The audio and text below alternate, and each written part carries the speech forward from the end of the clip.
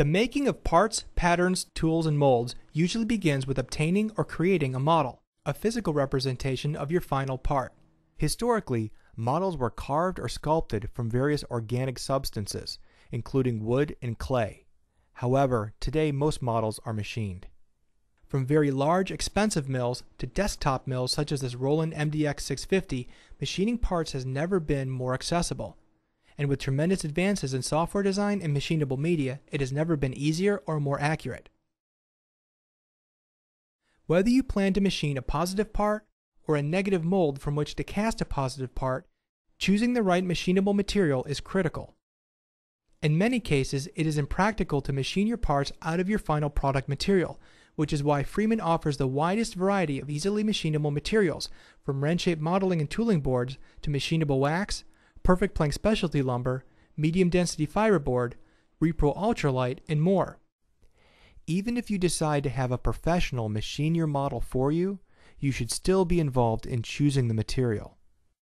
Each material has its own unique characteristics, which will affect how the models are machined, how long they will last, and what you can do with the models once they are machined. This and other videos and our website are designed to help you choose the best materials for each project. Most computer-aided drawing or CAD programs work seamlessly with CNC machines to produce precise and accurate models. Simple parts, such as this puzzle piece, can be programmed in minutes.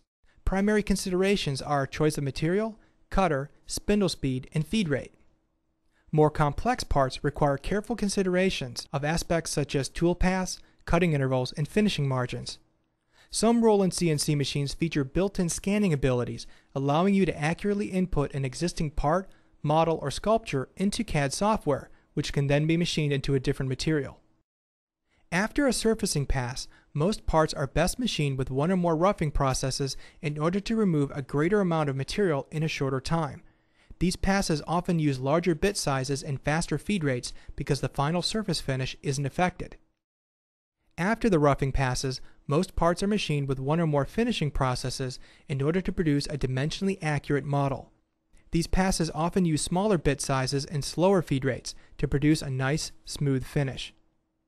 Once our model is created, we can now recreate this model for prototyping, testing, or short-run production using any of a number of liquid tooling systems designed to simulate the properties of many final product materials, all without the expense of creating metal injection molds or other costly tooling.